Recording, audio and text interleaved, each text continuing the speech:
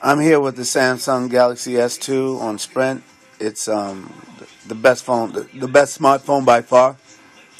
I noticed some people had some questions about the delay on the lock screen.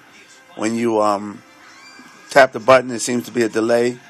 If you have a photograph on your SD card and you tap it, it seems to be a delay based on the fact that it's retrieving the photo from the SD card. So simply move the card or the photograph to the actual hard drive of the phone, and then reset it as your screen lock, and that should correct it. My screen lock is simple. I'm going to squeeze a button now, and then off again now. No delay. Problem corrected. For all the haters out there, especially you iPhone lovers, this is just like the guy said, the Adriana Lina of smartphones. This is the supermodel. This is the phone you want. The fastest phone I've ever seen. And the thinnest. I really want to see what iPhone can put out that can touch this.